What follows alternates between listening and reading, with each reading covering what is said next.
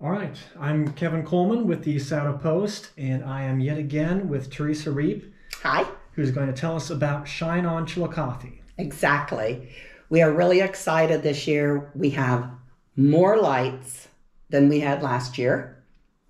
Last year, we identified that there were some dark areas that just really needed a pop, so we were able to fill that. Another big addition that we have is a huge lighted chair that your whole family can sit in to get your picture taken.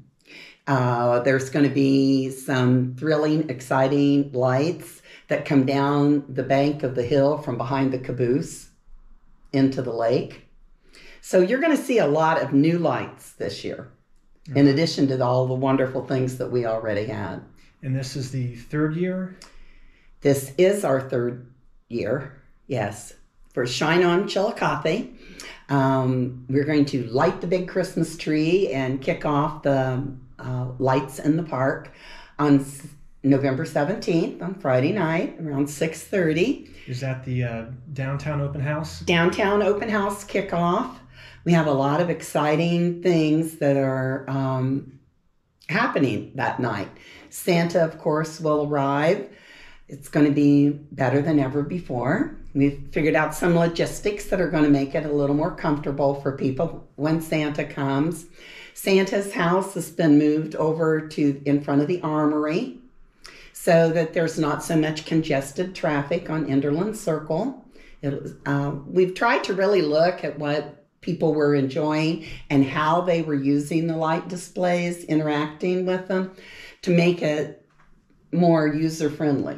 So it's not just something you look at, it's something that you can actually participate in. It's very fun to watch the children running around in the lights and people posing. And we've even had a few weddings. So that's pretty impressive that we've had weddings in like the bandstand and the gazebo when the lights were up. I hope the weather cooperated when they got married. I hope so. I'll tell you what the weather has been. 2 years in a row now, we have had amazing weather in October when it's time to put those lights up. So that's... And you're already putting lights up. Oh, yes. They're almost finished. We have two commercial companies that help. One is Bright Solutions, and the other one is Light Up Columbus. There are some things, I put that mildly, there's a lot of electrical work that volunteers can't do. And Bright Solution is that's Erica and Casey Oliver. They're very instrumental in that. And then Light Up Columbus, they come down and they have a lot of experience with the really big displays and how we can put them up. And he has a lot of ideas. He has big trucks, as does Bright Solution, which we need. The Armory, the city of Chillicothe has donated the Armory, that we can use that to store things. So we don't have to pay to have maintenance and storage now, because we can just store it right there in the park. And when there's work that we started working, well, actually we start working the day we take the lights down in January. We start working on the upcoming year, but we actually started working in the Armory on lights way this summer, like June and July. We were down there working. So it's good that we have a spot that we can work in and that we can store things. But the lights don't go on until November 17th. All right. That's our big night. It's pretty amazing, actually, how this all happens. It's primarily a group of ladies that are down there, and we physically take the lights, wrap the trees, do the work. This year we had quite an entourage of volunteers that came in September and early October, and Erica Oliver from Bright Solutions actually trained them on how to do the lights. So last year there were 6 of us. This year there's a bigger crew, just community volunteers. And we want the community, this is everybody's project, and we want the community to be involved, to come down and say, hey, I want to help. And you do have a couple companies who pay for their employees to help? Or? Yes, there's been Kohl's donated, and Horizon has helped. Both of them, and of course the city of Chillicothe has been very helpful. But it's not a city project, and it's not financed by the city. It's not tax dollars that go into this. It's donations from the most generous community in the United States, I think, and that's our Ross County community. And this is a pretty big light display. How does it compare to others people might know of? Well, I think it compares to Gallipolis. It's over $100,000 to put it on every year. And we're very fortunate. We have some consistent large donors. South Central Ohio Power, the Adena Health Systems. I don't want to leave anybody out. The Chillicothe Restoration Foundation. I'm going to add to that here in a bit. And Star Printing Company and Bright Solutions have been major contributors to this project at 10,000 and plus.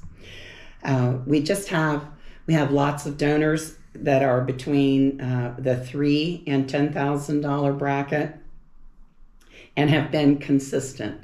Tomlinson Insurance, Homeland Credit Union, Mayor's Cares Counseling. You'll notice the fish stand. That's the 40 and 8 fish stand. That's VFW Post 108 and the Veterans Associations. Put that up with the big American flag. So, I mean, we just have support. The Hernstein Foundation and Horizon Telecom have both been continuously generous contributors. And the big Christmas tree at the top of the park, we can thank Petland and Ed Kunzelman families for that. The Kunzelman families in Petland, they provide that big Christmas tree. So we've got some, and then the list goes on and on and on for smaller donors that have contributed. They'll be on the big Christmas card at the top of the park, just like last year.